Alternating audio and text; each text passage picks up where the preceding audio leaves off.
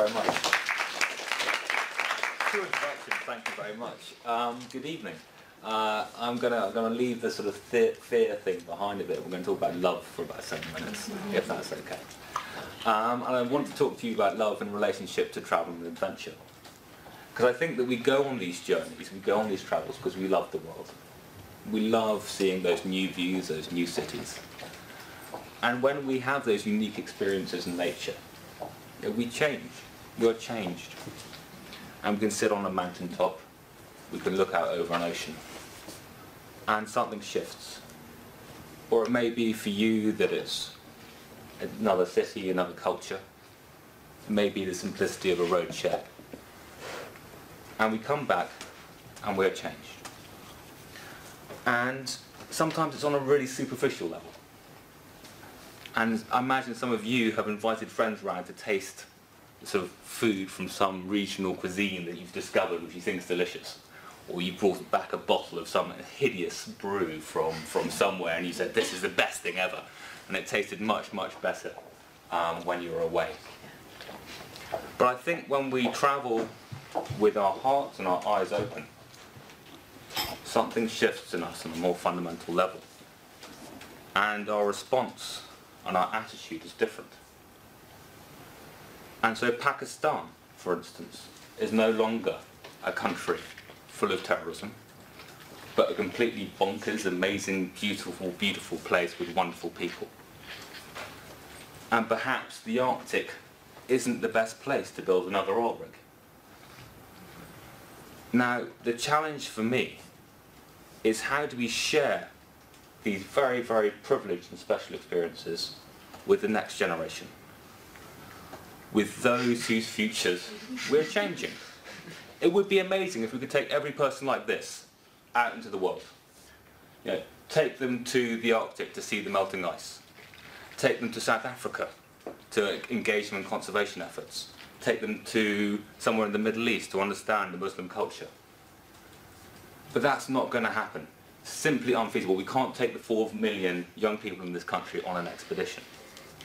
So we have to think of another way. And what we did was we set up Digital Explorer.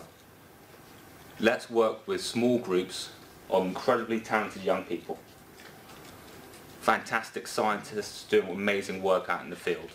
Let's work with them and scale their experiences live, interactively, online to young people globally. Because we can't have this generation growing up learning through the news media, learning through 20-year-old textbooks, learning through the ideas of politicians about how they should see the world. That learning needs to be direct. If you search on Google, these are the top 6 images. Pakistan, these are the top 6 images that come up. I've cut out the sort of maps and the flags. But this is how a child would learn about Pakistan if they did a Google image search. So what we did is we took 6 teenagers from across the UK, and we took them to Pakistan for 2 weeks, and they visited madrasa, and they worked with people their own age, and we took them to paint trucks, because trucks in Pakistan are simply amazing. If you ever get a chance to paint a truck, do so. And they saw it with their own eyes. This is one of those students. This is Ruwaida. She's a very, very shy young woman from Hendon in North London. So shy, in fact, that after 2 weeks in Pakistan, this is her addressing the UK government's Foreign Affairs Select Committee in Islamabad. Sharing with them her own personal views on Pakistan, UK-Pakistan relations, counter-terrorism policy, etc. And it's wonderful being able to be part of Ruwaida's journey. She came back, she's spoken to hundreds of young people in and around Hendon, and it's been amazing being part of that journey. But more importantly for me is that we've shared her journey with 50,000 other young people online, through blogs, through videos, and eventually through a complete education program for schools. And we've also been up in the Arctic, working with scientists up there.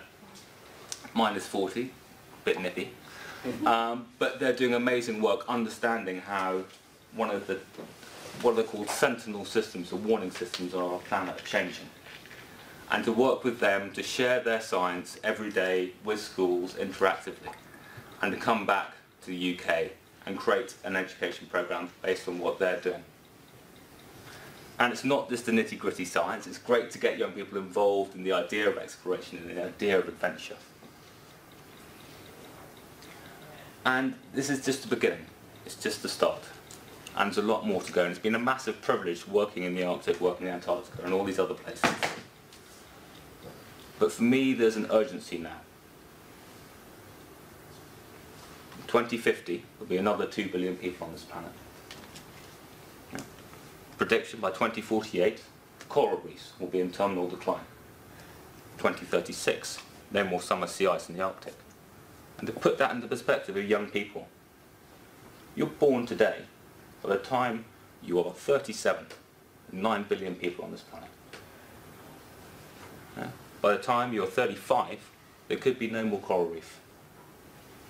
By the time you're 23, no more summer sea ice in the Arctic. And very soggy Father Christmas up there. So what we're doing at the moment is we're planning a global expedition around the world with young people, where we'll create a vision of the world from their point of view. And we'll share that, and eventually that will become the basis for a global curriculum, and that's available to any child, any school, free. And it's because we build our future,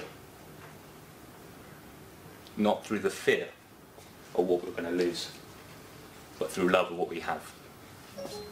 It's an amazing, amazing world out there. Coral reefs, penguins, adventure. So what I'm asking you is, how are you going to share your love for our world?